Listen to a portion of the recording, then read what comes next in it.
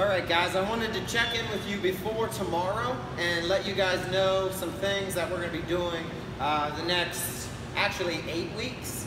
So I've got 2 cycles planned. Maybe we'll do, a third, we'll kind of see how it goes.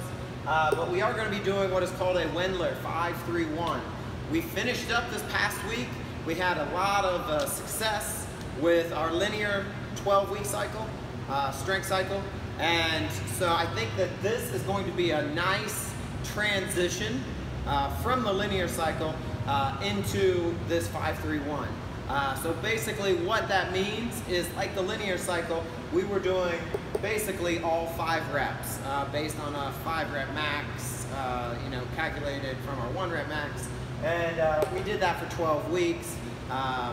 Each round, it was 3 rounds, and then we did a max set on the 3rd round.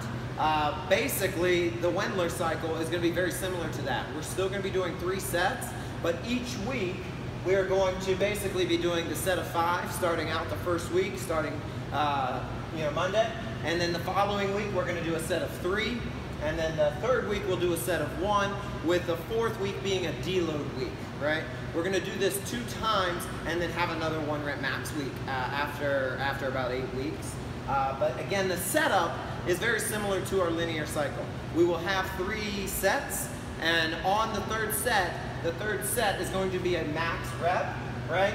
But it will, depending on the week, it will be a set of 5, a set of 3, or a set of 1. The goal here, when it says 5 plus, 3 plus, or 1 plus, is a maximum rep exercise with good form, keeping keeping consistent with all the things that we've already been working on. So with the Wendler cycle, right, the keys to success, 3 big things here, right? The first thing is, a lot of us are going to want to start a little heavier than maybe we should, okay?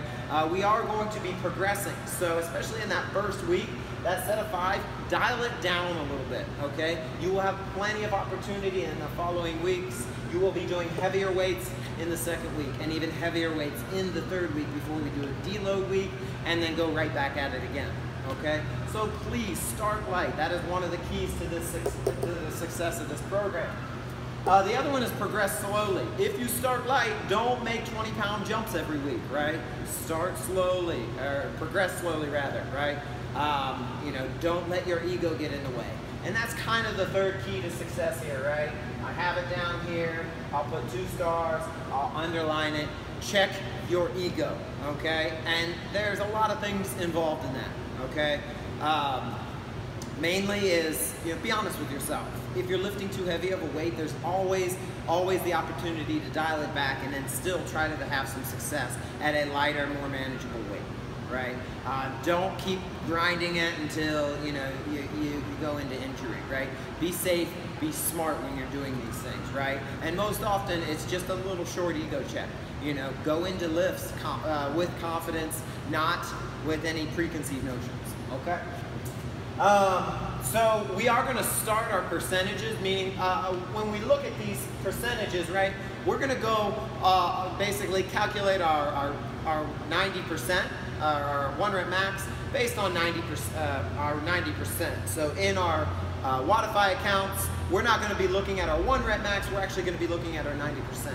What that weight is, rather, and then calculate the weight that we should be doing for our sets of 5, for our sets of 3, and for our sets of 1. That will make more sense as the weeks progress, okay?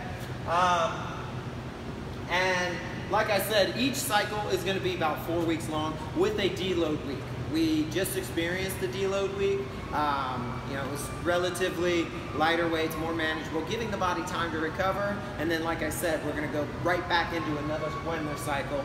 Probably after our 2nd deload week, 8 weeks in, what we'll do is we might end up having another 1-rep max week. We'll kind of see how the cycle goes before we move into that, okay?